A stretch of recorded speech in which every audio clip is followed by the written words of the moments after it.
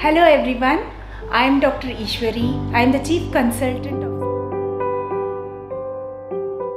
So in order to create awareness, because vitiligo, commonly known as the white patches, it has got a lot of myths and fear amongst people.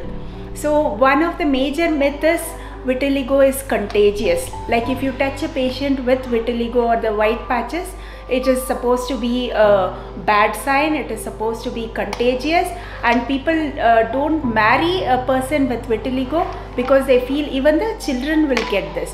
So these are all the myths and misconceptions in our society. So we should work a lot towards it, in the sense we should be aware of the condition, that it is just a disease of the skin where the pigmentation is lost. That is, the melanocytes give color to the skin. When there is absence of melanocytes, we get a white patch, and this is known as vitiligo. And why does this happen? It's because of the autoimmune condition.